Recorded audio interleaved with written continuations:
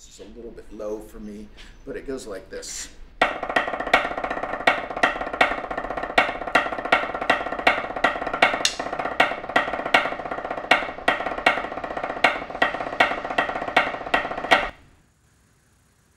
I started, when I remember, it was about third or fourth grade, I suppose. And my father was an amateur percussionist, and so he was my first teacher. He knew that I had to expand the kind of lessons I was getting, and he couldn't do that. So he found me a teacher who was in the area, and my parents were really encouraging all the time. Even when I decided that I wanted to go into music, they directed me and, you know, exposed me to a lot of musical situations. My father used to take us to jazz concerts. He kind of thought pretty outside the box as a parent. My main job is as Principal Percussion in the Pittsburgh Symphony. I've been playing with Pittsburgh 26 years. Before I got the Pittsburgh Symphony job, my 2 auditions before that, I was a finalist. And one was the Chicago Symphony and one was the Cleveland Orchestra. And I thought, I must be doing something right. I think I auditioned 11 or 15 times before I got the job in the Pittsburgh Symphony. I kept figuring things out, and I didn't want to quit. I just knew this is what I wanted to do. We play about 130 concerts a year. Most of them are in Heinz Hall, and they involve classical subscriptions, pops concerts, a lot of educational concerts, and then we play out in the community quite a bit too. And then usually each year we tour internationally. And so when we tour, we're kind of ambassadors for the city. And it also just keeps the orchestra in the international eye, I guess, of, you know, music lovers.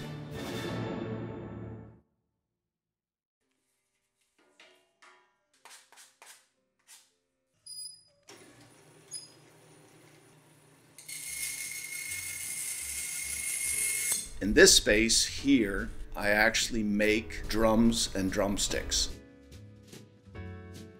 This is a business, it's called Drummer Service. It's a business I inherited from my father, and he did it for about 34 years. I grew up and I would help a little bit, and I learned some of the things. When he passed in 2007, I took it over completely, but of course I was out here in Pittsburgh, the shop was back in Lancaster County. I was able to find a place out here and move it, but because he inherited the business from Charles Soisman, there was already a reputation there, and so my dad just built upon that, and that's basically what I've done, making the drums and making the drumsticks. And they're all custom drums.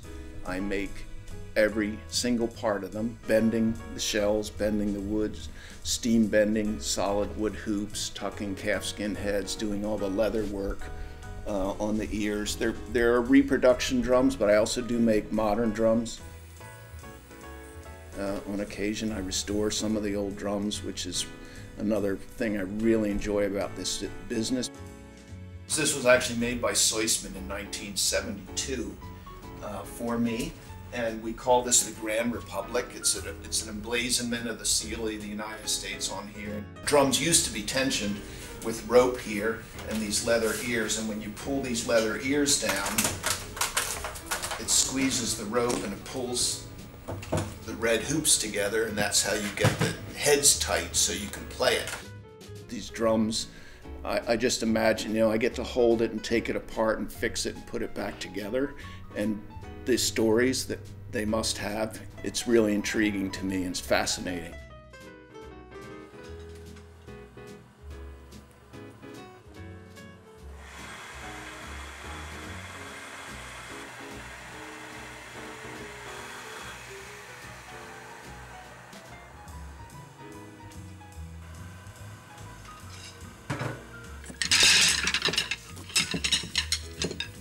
I have different ring patterns on the drumsticks, and the way I match them, we were the first to do that.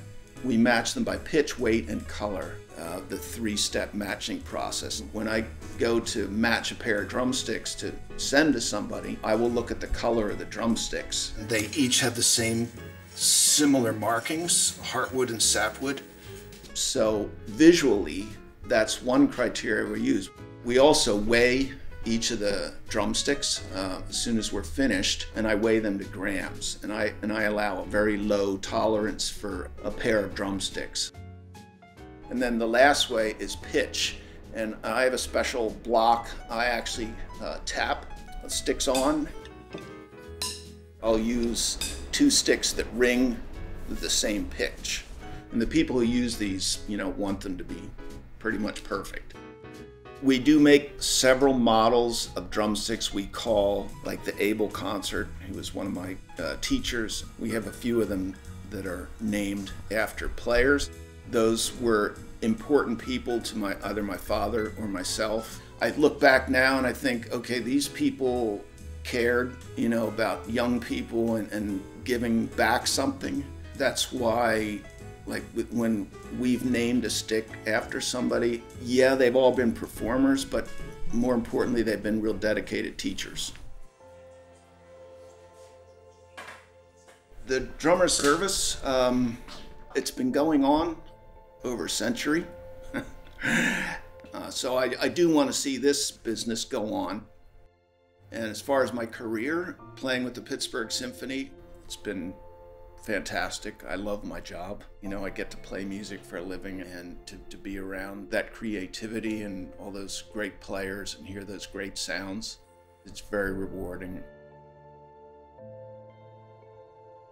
You have to love, what you're trying to pursue, where you think you want to see yourself. It's just like realizing who you are and how that can be expressed in what you want to do or what you want to create. Even if you're reading notes that someone else created, you still have to bring them to life. You can make it connect with the audience. Often they want some kind of emotional experience, or they want to be remembered somehow. I suppose that's the way it is with the pursuit of art. It's the kind of thing, like, it could be so powerful that will just linger with you. You go do your mundane stuff the next day, but you still can have that image in your head and think, oh my gosh, I saw that.